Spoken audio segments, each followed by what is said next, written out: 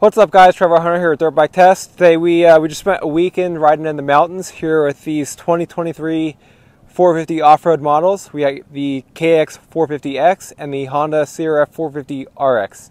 So these are more of the competition-based off-road models, but we had these out in the trails and out in the mountains where they're not necessarily maybe designed for this kind of riding, but we thought we'd try them out and see kind of how they compare and if they transfer over to the more like off-road enduro kind of side rather than the off-road racing application. And yeah, we were pretty blown away with how well both of these bikes work.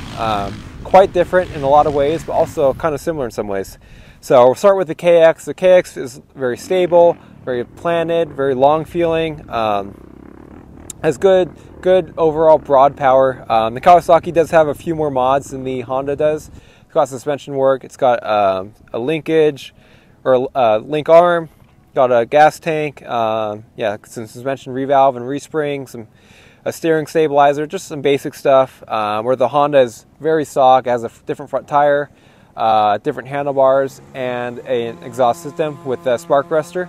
The Pro Circuit system on the Kawasaki and a Yoshimura system on the Honda. So like I said, the Kawasaki, very long feeling, very stable, planted, just overall does everything really well. It's hard to find a fault in this bike. I think as the speeds got slower and slower and the terrain a little more technical, the KX didn't shine quite as much, but in second, third gear, flowing single track or fire roads or kind of anything rough and rocky and rooty, the bike just handled everything really, really well. So fairly nimble for its weight and size, but it's more of a longer, stable feeling bike, and is one that everyone jumped on and could get along with really well right out of the box. This bike, we've been pretty happy with this bike and all the conditions we've ridden up to this point, and now that we've ridden it in the mountains, we're pretty happy with it as well. And yeah, the motor, pretty tractable, long, smooth power. We had an ECU reflash by Precision Concepts, so that kind of helps smooth the power out a little bit, make it more rider friendly. Especially off the bottom and initial crack of the throttle, not quite as jerky, a little smoother, easier to manage and ride, especially in the tighter single track and stuff like that. So moving on to the Honda, when you get up on the Honda, it's very, we'd say it's a little more picky and finicky to its setup than the Kawasaki might be, but it's not necessarily a bad thing. It takes a little more work or time to find that perfect setting. But I think once you find that setting, this bike works really, really well, especially in the terrain we're riding in this weekend. You're getting the single track instantly. You're jumping from bike to bike. This Honda feels 10-15 pounds lighter than the Kawasaki. It's quite drastic how light this bike feels and how nimble and agile this Honda is. We've always said it's a very good cornering bike, maybe one of the best cornering bikes out there on the motocross track and on the Grand Prix and stuff like that. And we translate that to the forest and the trees. It carries all that over and more. So the bike is super nimble, super agile, lightweight feeling. We'd say it's probably one of the, if not the lightest feeling bikes in the single track and trees like that. Just super responsive to weighting the foot pegs and moving around trees, and it's overall really light feeling and agile feeling. And where we kind of was tougher to ride this bike is when you're kind of riding like roots and kind of hitting rocks and edges at kind of more higher speeds, kind of third, fourth gear, stuff like that. The bike didn't quite handle that quite as good as the Kawasaki, which is a little more stable and planted. But I think some suspension work would help the Honda out a lot, tremendously. I think overall the chassis itself lends itself to being more agile and nimble, whereas the Kawi is more of a stable machine.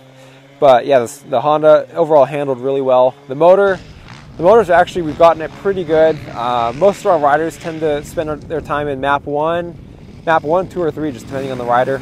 Personally, I'm a map 3 guy. I can the third map, ride taller gears, kind of lug the bike around. It should be smooth and easy on the throttle. You get away from you for sure if you're kind of aggressive and ride it too hard. But overall, myself, I like the map 3. A lot of our riders do like the map 1 though, just super broad. Overall, just really good power, good bottom end, mid-range, top end, just everything is really well put together on that map 1. So that's probably the more popular map, especially in this kind of terrain, but I do like the map 3 as well. It's a good addition to have and something it's cool. It's hard to change on the fly on the Honda, but it's a lot easier than the couplers and stuff like that, where you got to bring separate couplers and pull over and turn the bike off. The Honda, you can kind of, if you're coasting, you can pull the clutch in, kind of switch through maps real quick, or It's kind of user-friendly. Not the most user-friendly, but also not the worst.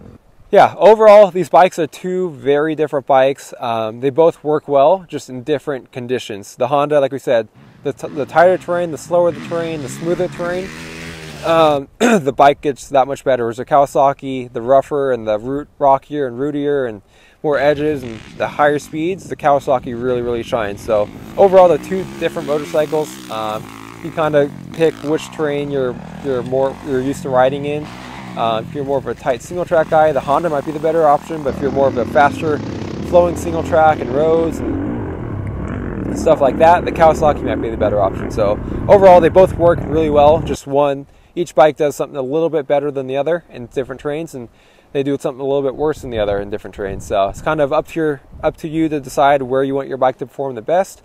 But overall, they're both very capable machines. Minimal mods are needed to make these bikes kind of trail friendly.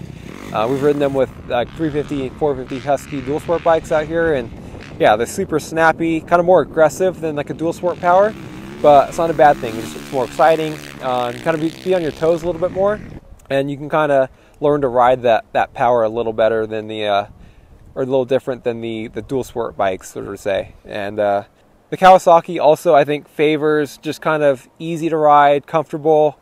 You can be lazy on it or you can be aggressive. Whereas I feel like the Honda, not say it favors aggressive, kind of Justin Barcia style riding, but you kind of got to be on your toes and paying attention and kind of focusing on how you're riding. And this bike performs really well, but if you start getting lazy or tired, I feel like this is where that bike kind of doesn't shine quite as much as the Kawasaki.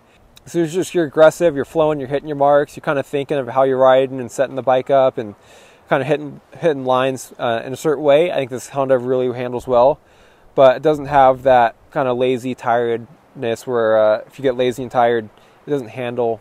It's harder to manage and handle than the Kawasaki is. So overall, great bikes. We're going to keep testing these bikes. Hopefully do a full comparison with all the 450 off-road racers. And yeah, stay tuned to Dirt Bike Test for more.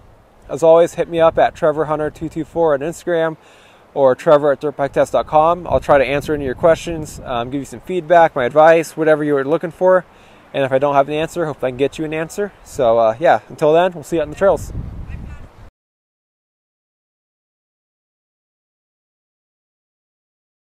If you liked what you saw in this video, come check us out over at dirtbiketest.com on the webs. We have bike tests, product tests, a lot of fresh dirt, and you can even support us by clicking through our links. Hopefully, we'll see you out in the trail.